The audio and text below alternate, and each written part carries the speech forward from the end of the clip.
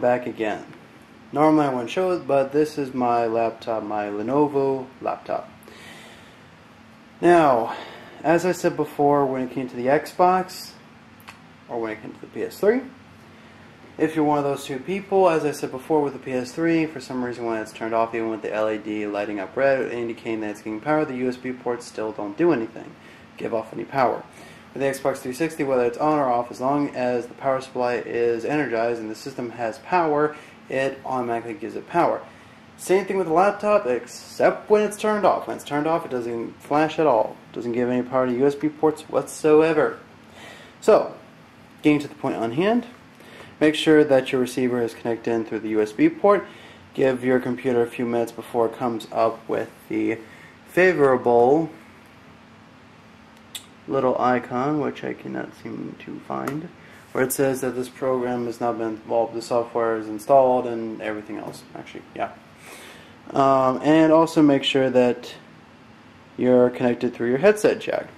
If all of that is set up and good, and also take a look at your headset. If you're a PS3 user and you didn't hook it up to your Xbox, then you have nothing to worry about considering everything's unhooked unless you hooked in the line-in jack.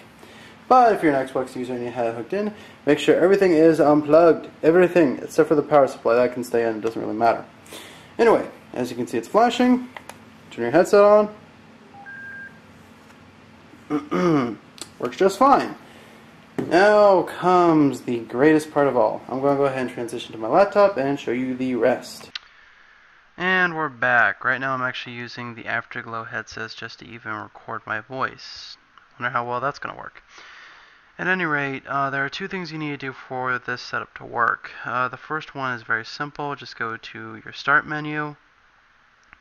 Go over to Control Panel. Make sure you have it as large icons.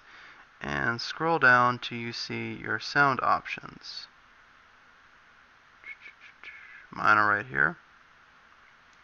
Once when you have your sound options, it will normally be right here. But when you already have the Afterglow hooked up, you'll see it has the headset earphones, which will be these. And you go ahead and click on that. Make sure it's set under default, so that way it has the check and it works just fine.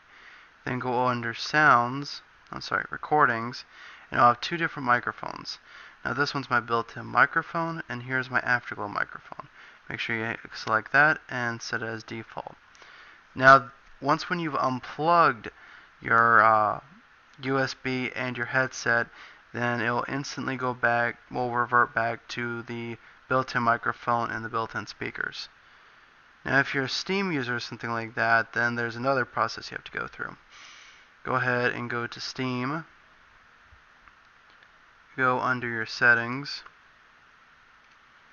and you have to go to in-game.